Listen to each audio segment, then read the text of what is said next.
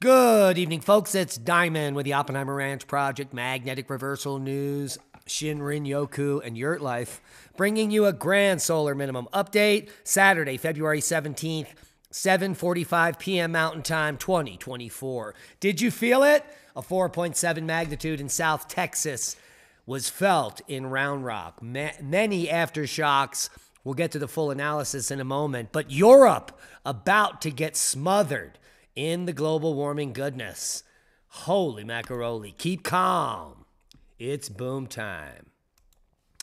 California braces for heavy rain and snow systems this weekend and into the week. As one storm system pummels the state with rain on Saturday, a second, even stronger storm will move in by Sunday, and that'll be their fun day, as New York City is walloped by fast-moving snowstorm that surpasses forecasts. In fact, overnight snowfall brought nearly 10 inches to parts of New York City and many other regions. Let's take a look at the snowfall analysis as of 6 a.m. this morning. You can see that wide swath of a foot of snow moving from Pennsylvania through central Jersey there and into New York.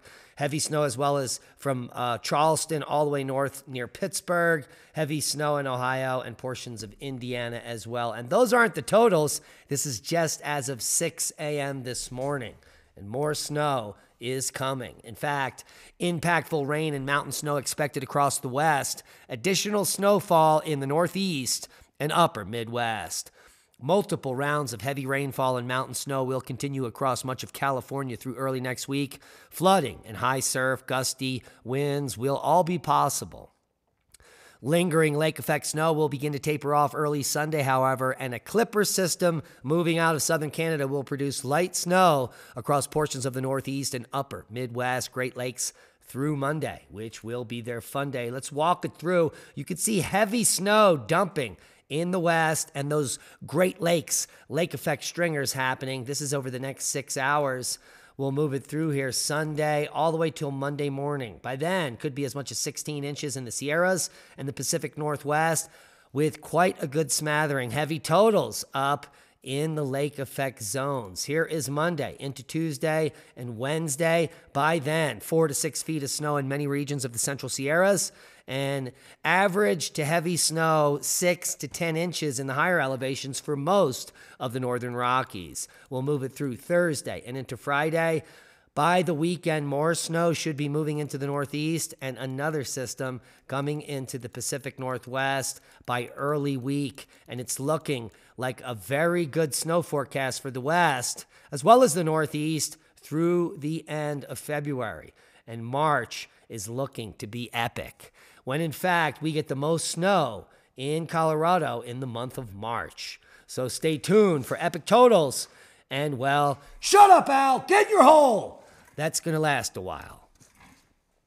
Europe is in for the big burial. Take a look. The UK, especially Scotland, are going to be picking up heavy snow totals. It looks like in the next 7 days, as well as the Alps. In the long-term forecast, the Alps look like they're going to be tilted in the record direction. Also, there's going to be some snow in northern Africa there, which we can see we're going to be picking up in just a few days there. So we could be seeing some interesting things develop in Europe as we enter spring. Ding, ding. Did you feel it?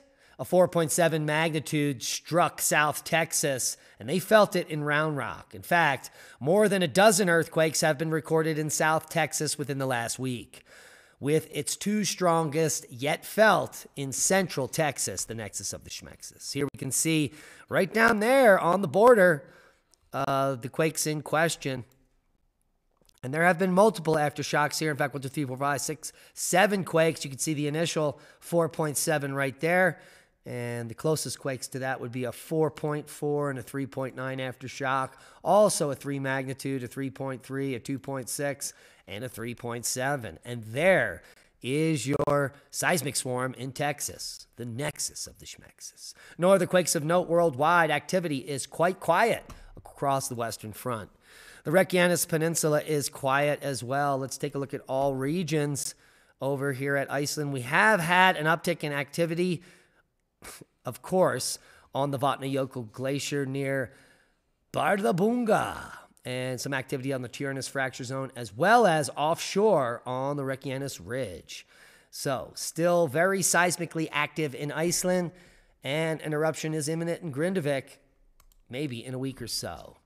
Now, scientists may have accidentally found a mysterious magma reservoir in a volcanoless region of Alaska, and it happens to be where one of the largest mountains in North America exist, and we're talking about Denali. Now, many people thought Denali must be a volcano. And in fact, while tracking seismic activity on Denali, scientists stumbled upon an anomaly that could indicate the presence of magma, in which case, this is a huge volcano which could be very dangerous to Earth. Here's the paper coming out 11th of December 2023. The crustal magmatic structure beneath the Denali volcano gap imaged by dense linear seismic array.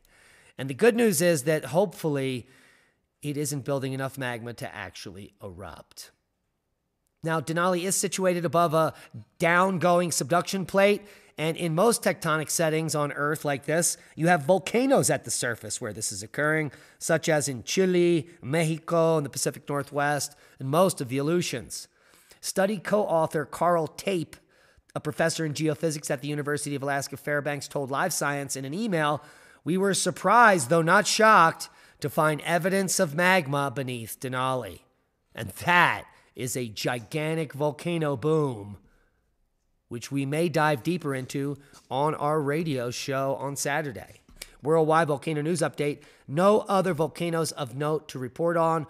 All normal activity worldwide. As we head over to space weather, where the sun has gone quiet again and is lacking sunspots. The sunspots that are turning away on the limb could produce X or M flares because of the Earth facing quiet conditions, and this spot probably won't do much either. 3-day geomagnetic forecast is all quiet, KP223 respectively through February 19th. KP has been below 2 for 3 days. And that is quite quiet. In fact, should be a lot of chemtrails, quote unquote, or persistent contrails over the last 3 days. Now, please join us tomorrow over at X, formerly known as Twitter, at Oppenheimer Ranch Project, at Diamond the Dave, where we are going to have a live space with the Shepherd of Truth and, of course, none other than Ashton Forbes at Just X Ashton. Diamond, Ashton, the Shepherd of Truth, and anyone that wants to join the space will be allowed to interact with us. Just raise your hand and you'll be able to ask a question. That's going to be 2 p.m. Mountain Time, 3 p.m. Central, 4 p.m. Eastern, and 1 p.m. Pacific. Tomorrow on X.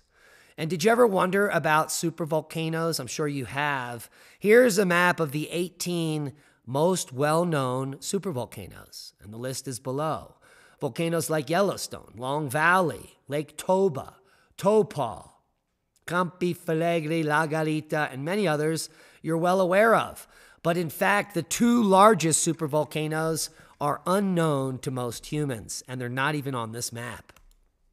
And we're talking about Gackle Ridge Caldera and Apolaki Caldera. Gackle Ridge in the Arctic Circle and Apolaki offshore of the Philippines, the 2 largest supervolcanoes on Earth you never heard of. And Lee and I are going to break it all down over in the next hour over at Magnetic Reversal News in just a few minutes. So join us for that discussion, a mind-blowing discussion on the 2 biggest volcanoes that they don't want you to know about. And that's a boom to knowledge. Please share this video as we are shadow banned. We need your help to grow. Become a Patreon, support the work we do, and watch all of our podcasts in one place, commercial free. And most importantly, be safe, because we love you. And join us over at Magnetic Reversal News in just a few minutes for an eye-opening scientific discussion on the 2 largest supervolcanoes you've never heard of.